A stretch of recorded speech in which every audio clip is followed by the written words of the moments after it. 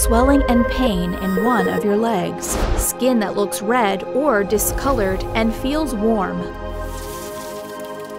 These symptoms can be caused by a blood clot in a vein deep inside your body, usually in one of your legs.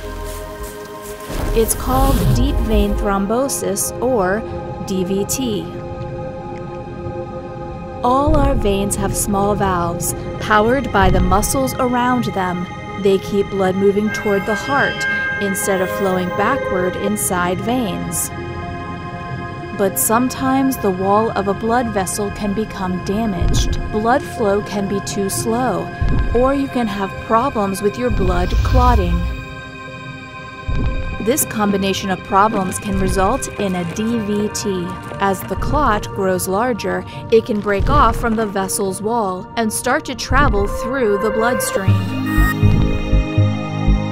If a blood clot travels to the lungs, it can get stuck in the blood vessels there and block blood flow.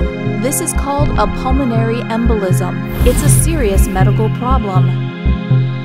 DVT can happen after you've had surgery, when you're taking certain medicines, or you have to sit still for a long time. If you think you have symptoms, get medical help as soon as possible.